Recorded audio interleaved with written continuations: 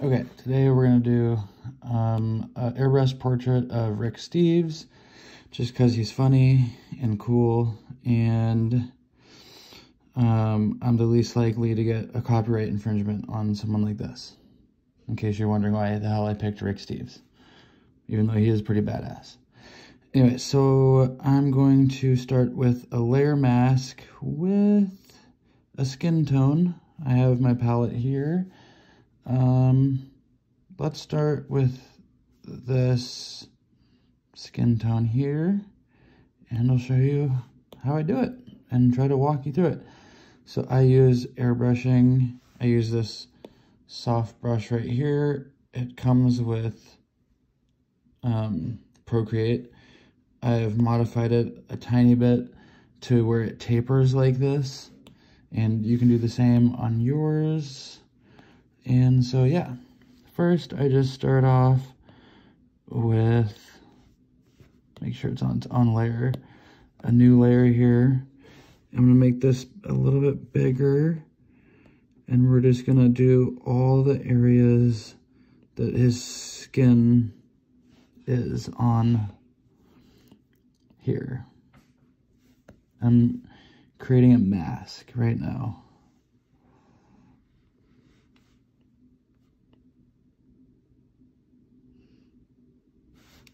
So yeah, I'm just gonna quickly go around here to all the areas where his skin is showing. That sounds weird.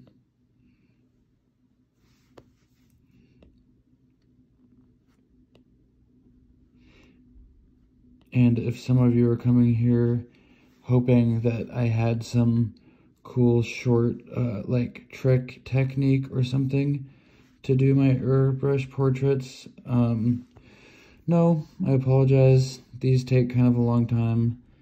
There's no, I don't do a little shortcut to get the way that I achieve them. I like to think that my airbrush portraits are pretty much the closest digital recreations of the real thing that there is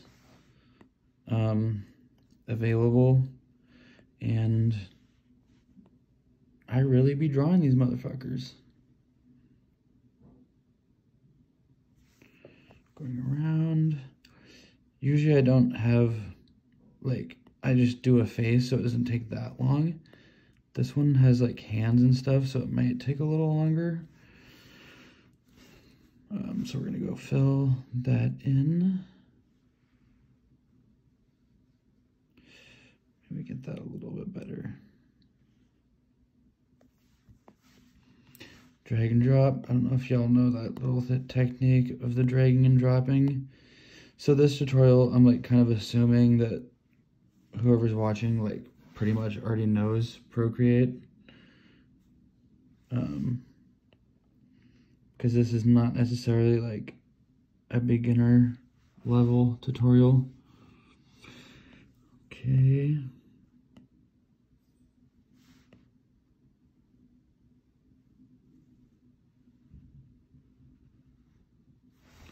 So we have the mask. Then we're going to start shading this bad boy in.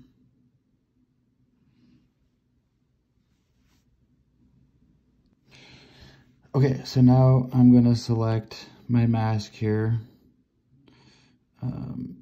Select, I'm going to start a new layer, and I'm going to select a dark color here, and I'm going to start doing shading on this new layer.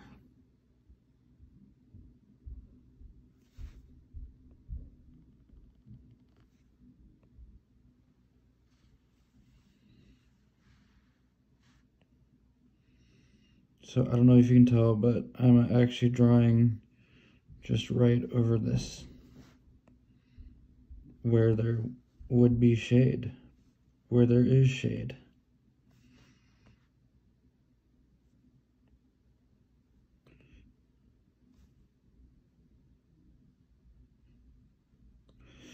I'm actually gonna go darker right there. It's pretty much like a black where the nostrils are.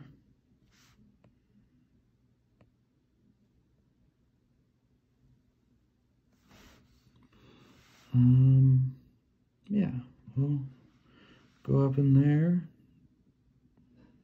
get his eyes a little bit. We'll go back and do more of his eyes, but I'll do some here too.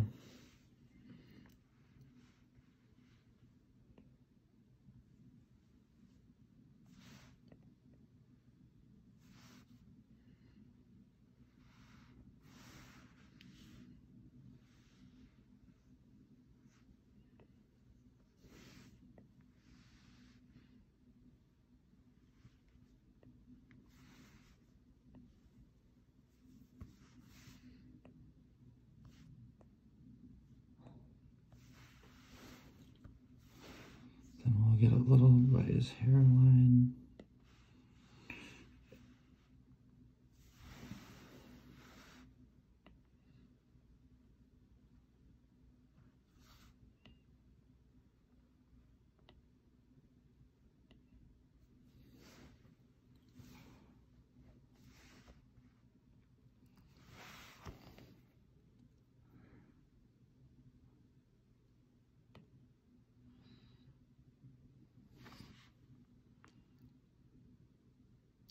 Then we're going to start with one of my tricks, which is a Gaussian blur. I'm just going to blur it just a little bit for now, not too much, maybe right around there. Okay, it's looking like that so far. Now I'm going to go do some highlights, new layer. I have this highlight picked out. Oops.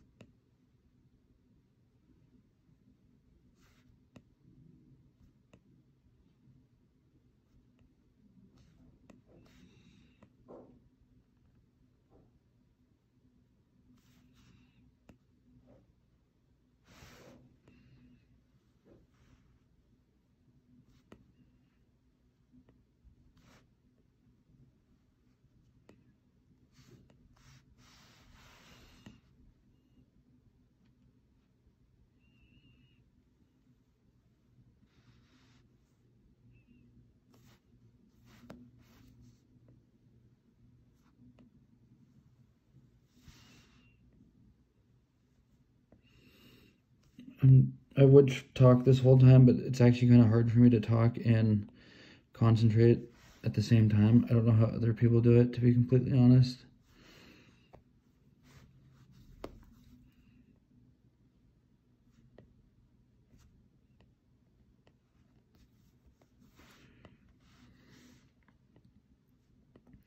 But I'll try my best. Then we're going to go back and Gaussian blur it.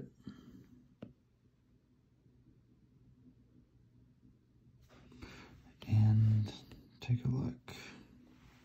So you can see we're making progress here.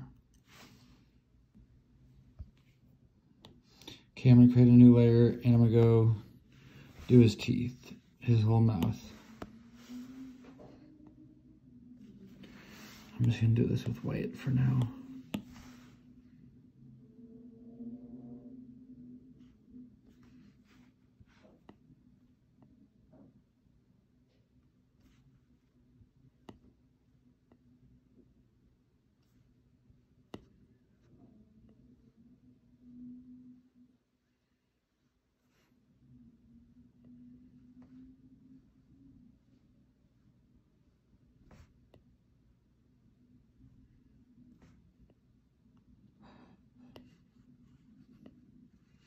I'll come through later and brighten these pearly whites up. But for now, we're just getting the general area.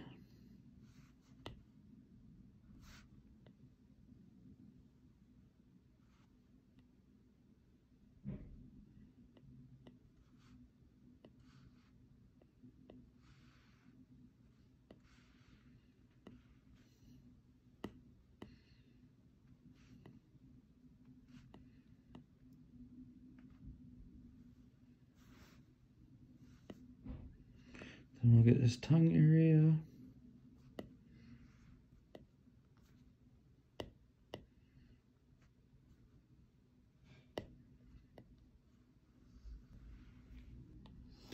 I'm going to start a new layer and get some detail on his nose here.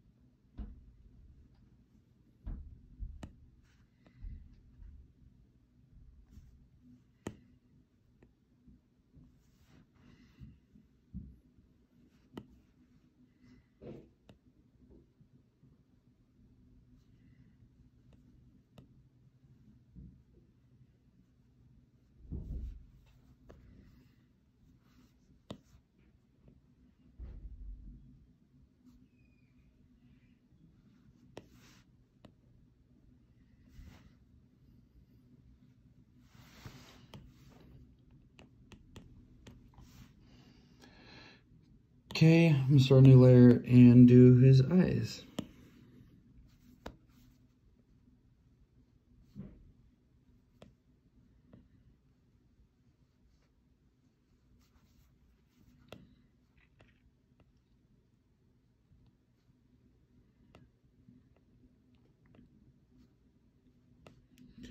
And I'm pretty much this whole time using the same size brush because I kind of like it like a large brush, because if you were actually airbrushing this, like, you can't really go that fine. So when your brush is like a little bit too big, I guess, it makes it look a little bit better because it's like not perfect like it. Okay, start a new layer. Let's get his eyebrows and glasses.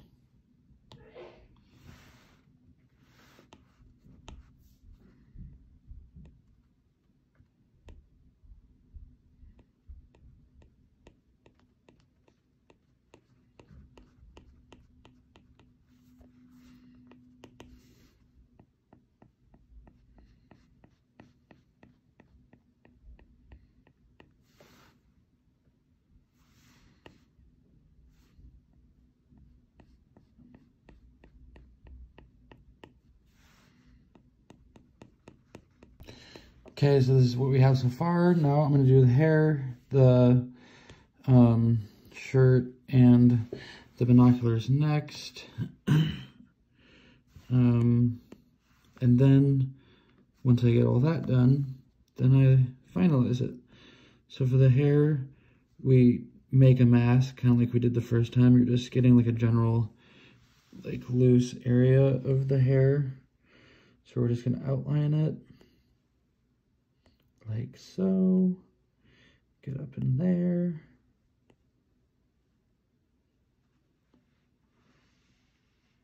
And yeah. Get the fro going. After this, I'm gonna go through and do the the dark parts of the hair. So make another layer. I'm not gonna go fully black because that would be aggressive. Let's get like a dark gray and just start doing those. Sorry, my hand's in the way. I'm gonna move that. There we go.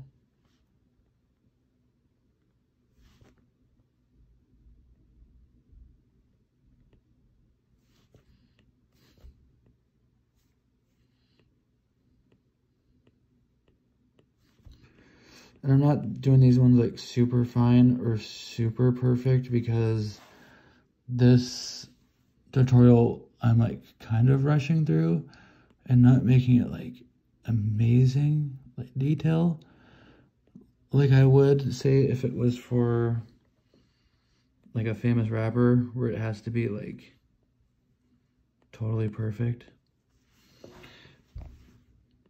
Otherwise that rapper would get mad at me. You don't want rappers mad at you typically because you know they got them choppers.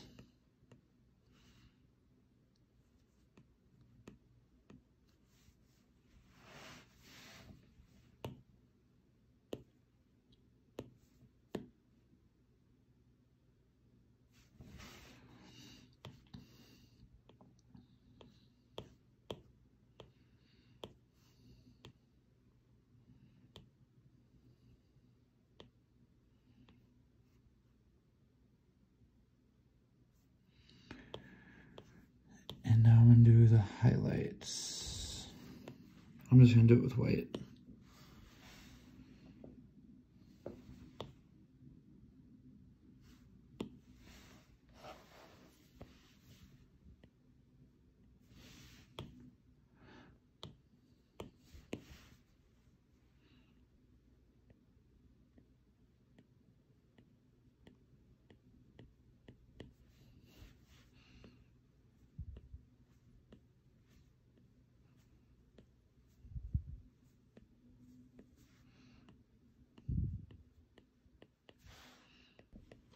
Now let's get his shirt.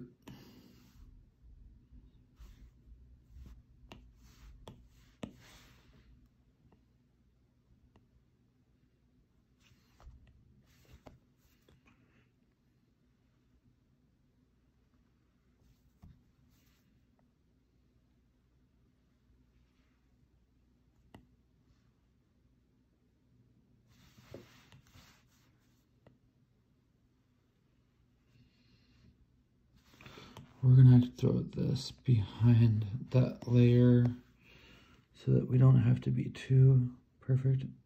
Oops, that's part of his binoculars. This is part of his shirt.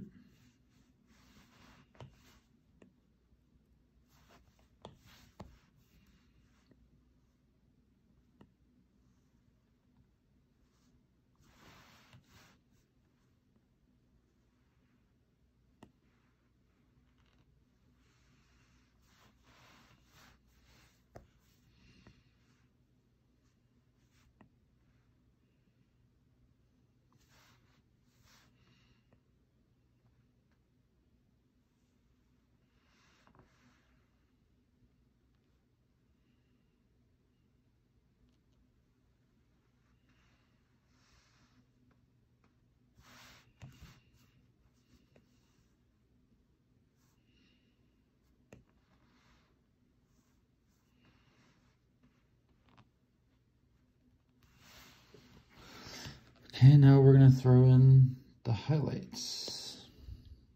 We'll do a light blue. Add a new layer. Throw in some highlights.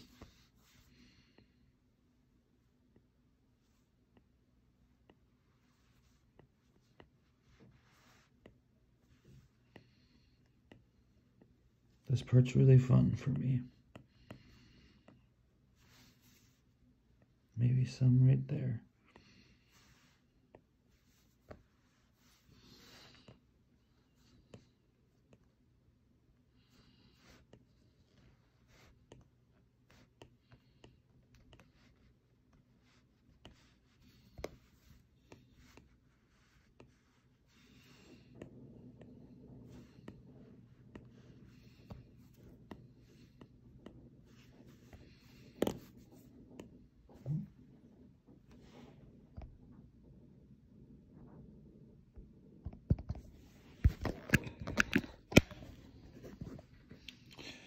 Okay, now I'm adding highlights to the binoculars here. So let's see where those will go. Add a new layer. I'm gonna do that in white actually.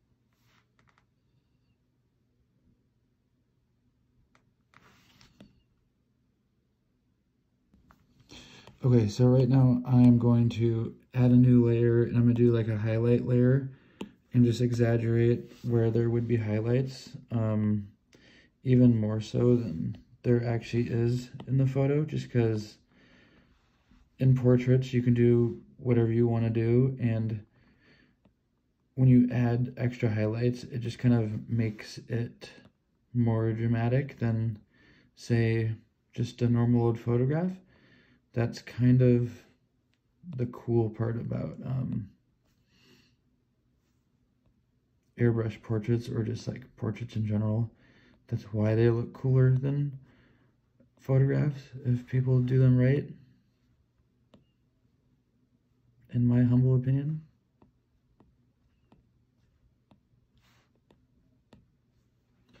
So we're gonna do that. Let's add some to his ears. Right there. We are gonna blur it a ton. Now let's try overlay. There, it's more subtle. I'm gonna take the opacity down a little bit. Right about there. Cool. I'm gonna do the same with shadows. I'm gonna do a really dark shadow here. New layer. Okay, this part looks crazy, but I'm gonna add a gradient map onto this. And this is messing with the colors. So let's see, do I have...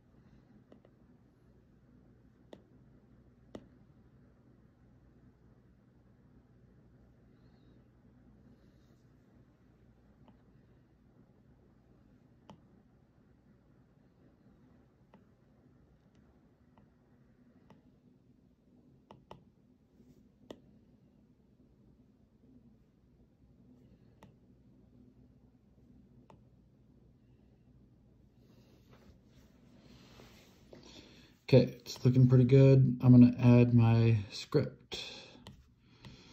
So let's put my black, probably about that size.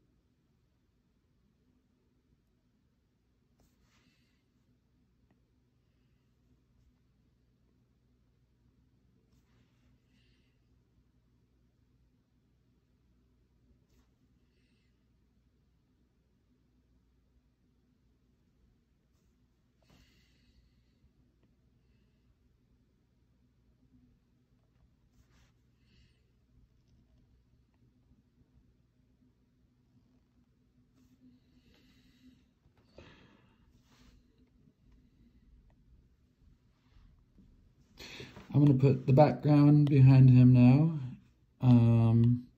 And I'm gonna go with like a green actually for once, because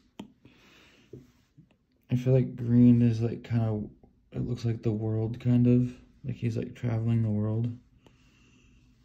Green and blue, it's kind of worldly. Do I want some down below him? No. I'm running out of artboard here, so I'm gonna have to add some canvas. Crop and resize. Add some canvas. That's better. Okay.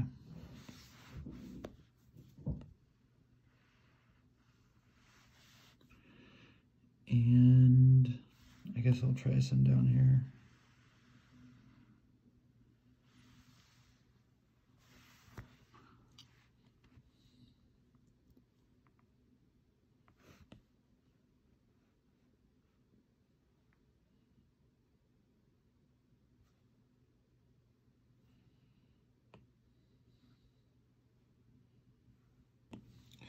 Okay, we have that color.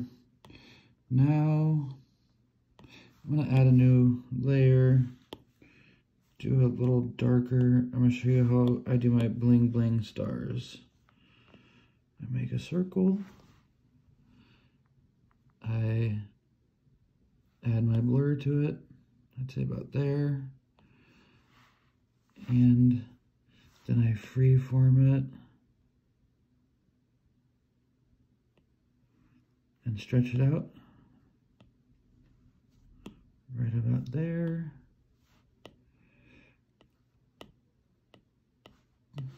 Duplicate it.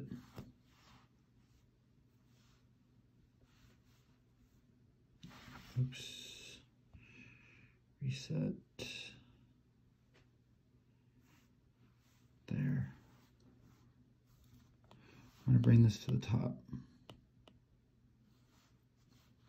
Bring this to the top so I can look at it.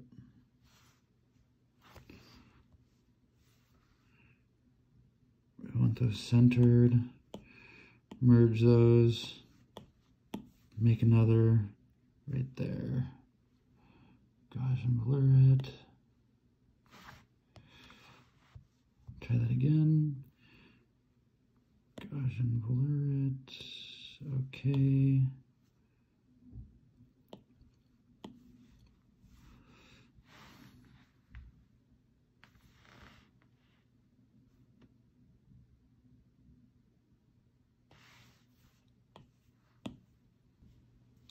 Put these bling bling stars where you think they should go. Usually, actually, this part, once I get this far, I do the rest in Photoshop, just because, like, clicking around with a mouse is actually easier than trying to transform these for me in here. Like, the transform in Procreate's kind of annoying, to be completely honest.